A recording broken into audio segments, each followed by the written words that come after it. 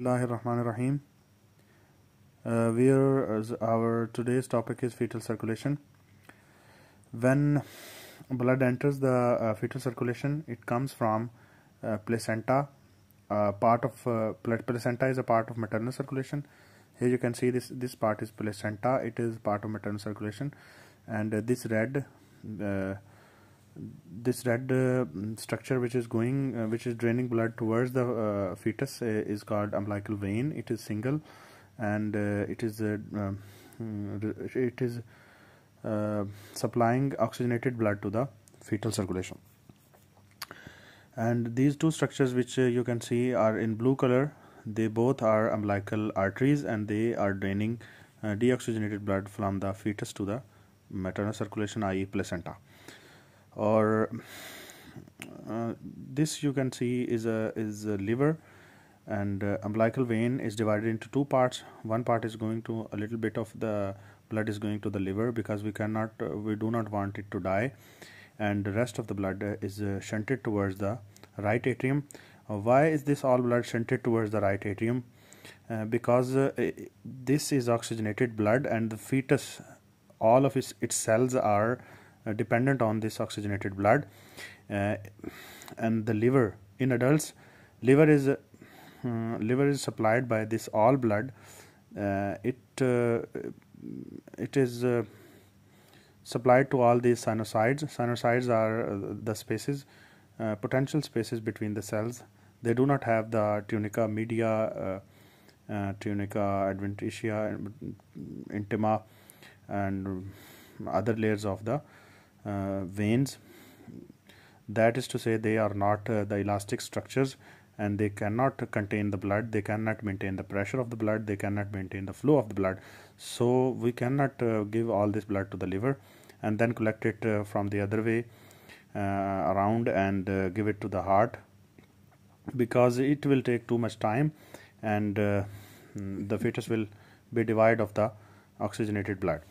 So when this is the first shunt you can see here.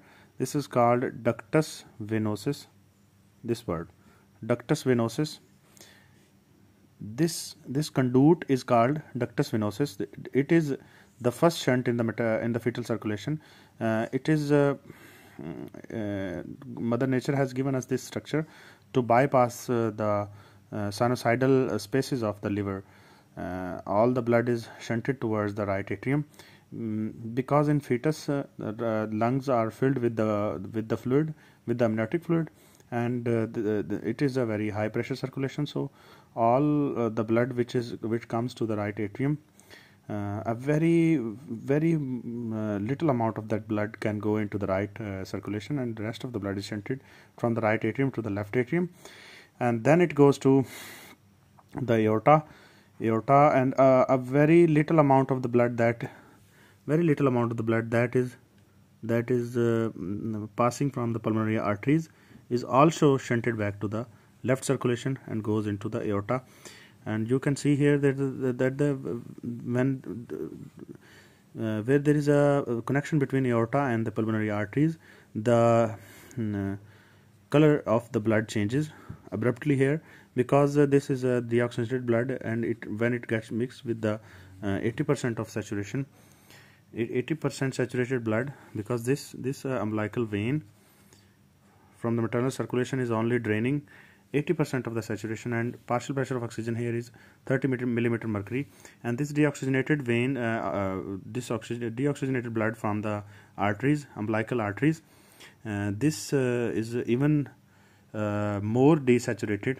That is to say, this is even more this has less partial pressure of oxygen as well as its saturation. So we have come to the conclusion that there is this one shunt to bypass the sinusoidal spaces of the liver, and there is this second shunt which is from right atrium to the left atrium. This little structure, this aperture is this upper and this lower end. This is called the septum primum, and this conduit, this perforation between the two is called the foramen primum. and this septum, which is acting like an aperture between these two, is called the septum secundum. This septum secundum actually behaves like a valve mechanism. So when the blood is shunted from the right atrium to the left atrium, this aperture is popped away and out of the septum primum, and blood leaks into the left atrium. So in this way, this unilateral valve is maintained from right heart to the left heart in fetal circulation, and when the fetus is born, it takes a deep breath, and all the amniotic fluid from the lungs is expelled away, and after its expulsion, it becomes a very low pressure circulation, that is to say 25 by 8 millimeter mercury pressure. It works on 25 systolic and 8 diastolic blood pressure. So the left side of the heart works on 120 by 80 systolic diastolic blood pressure. So 120 is way more than 25, and that is why this left side of the heart becomes more pressurized circulation, and this septum secundum collapses and gets attached to the septum primum, and permanently fuses to this septum and gets fibrosed there. So there is a window. Initially there was a window. When this window gets closed, there remains only a fossa. Fossa is to say that it is just a symbol of the initial conduit which was present between the right atrium and left atrium. Now there is only a sign of it, and that is not called foramen ovale. Initially it was called foramen ovale. Now it is called fossa ovalis. Okay, after the baby is born. And there is a third shunt which is between the aorta and pulmonary arteries. This aorta and pulmonary artery, they are actually mixing right circulation's blood to the aorta, and this remains patent throughout the intrauterine life of the fetus.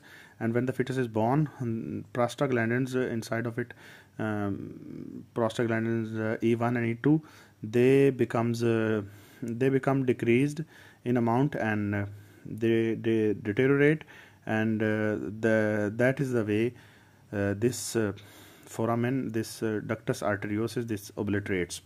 Okay, now the next thing is there are a few anomalies in the heart in which the name of that anomaly is transposition of great vessels.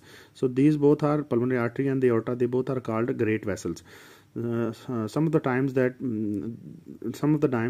the spiraling of the septum between these two conduits is not proper, and in that manner, this aorta that's connected to the right heart and this pulmonary artery gets connected to the left heart. So both the circuits of right and left heart, they become independently isolated.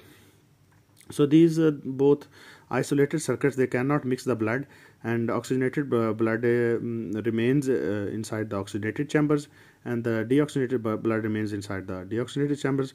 And in this manner, we need actually ventricular septal defect or patent foramen ovale or patent ductus arteriosus for the viability of the fetus, until or unless we get the patient to the operation theater and correct the anomalies of transposition. Okay, so in those patients we need these shunts post-natally as well, but in most of the times we do not need these shunts, and they have to be obliterated normally, and they have to go away. So first shunt is ductus arteriosus, ductus venosus inside the liver. It postnatally becomes fibrosed and is called ductus ligamentum venosum, and this foramen ovale postnatally is called fossa ovalis. And this deoxygenated blood from the superior vena cava passes through the right atrium to the right ventricle and main pulmonary artery, and then to the ductus arteriosus, as I told you already. So this becomes obliterated later on, and if it is not obliterated, this is called patent ductus arteriosus or PDA. That looks like that feels like a machine murmur, continuous murmur throughout the S1 and S2. So that is called machinery murmur. At birth, patient takes a deep breath and oxygen saturation increases and prostaglandin decrease, and the ductus arteriosus, it obliterates. But in cases where this does not obliterate, we have to give the indomethacin. Indomethacin is a non-steroidal anti-inflammatory drug that works and inhibits on the cyclooxygenase pathway. Cyclooxygenase is an enzyme that converts 20 carbon chain fatty acids to the thromboxanes, prostaglandins, and prostacyclins. So indomethacin, when inhibits this pathway, prostaglandin E1 and E2, they are toned down, and their toning down help us to maintain the toning down helps us to obliterate the ductus arteriosus. So I have already told you about a few of things. Like ductus arteriosus becomes a ligamentum arteriosum, ductus venosum becomes ligamentum venosum, foramen ovale becomes fossa ovalis postnatally, notochords becomes notochord is a framework in epidermis. When the embryo is 3-layered, epidermal layer gets a ridge in the dorsal surface, and that actually divides the surface ectoderm into neuroectoderm and surface ectoderm. That ectoderm, when divided into surface and neuroectoderm, neuroectoderm gives rise to the neurocrest cells and the neural tube, and around that basic blueprint of the notochord, and this notochord later on develops into the nucleus pulposus. This is written here. And this we will talk about this in a complete different lecture in great detail. Okay, umbilical arteries. These actually, the allantois is a remnant of the communication of bladder with the umbilicus. This becomes later on becomes urachus, and postnatally it becomes median with an umbilical ligament. Median umbilical ligament in the center. Around that, 2 ligaments of umbilical arteries, they arrange themselves around it, but they are called medial umbilical ligaments. They are lateral to the median, but are most medial to all other structures. Umbilical vein, ligamentum teres. Umbilical vein, this the red structure, this obliterates and gets fibrosed and is called ligamentum teres, and this is enclosed within the falciform ligament of the liver. That concludes our session with the fetal circulation. Thank you so much.